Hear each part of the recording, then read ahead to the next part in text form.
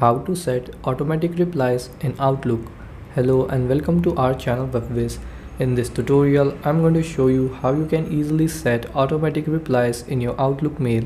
So please watch till the end to properly understand the tutorial. So first open up your Outlook app. And then once you're in the app, here you have to tap on your profile picture or the inbox in the top left corner here. Then here tap on settings in the bottom left corner.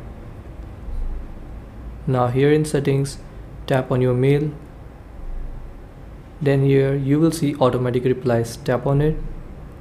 Then here to turn on automatic replies, tap here to turn it on. Now the automatic replies has turned on. You can write here the message you want.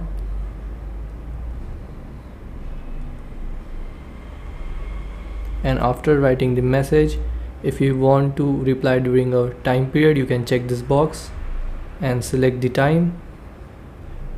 Then to save this, tap here to save in the top right corner and wait for a few seconds, and the automatic replies is turned on.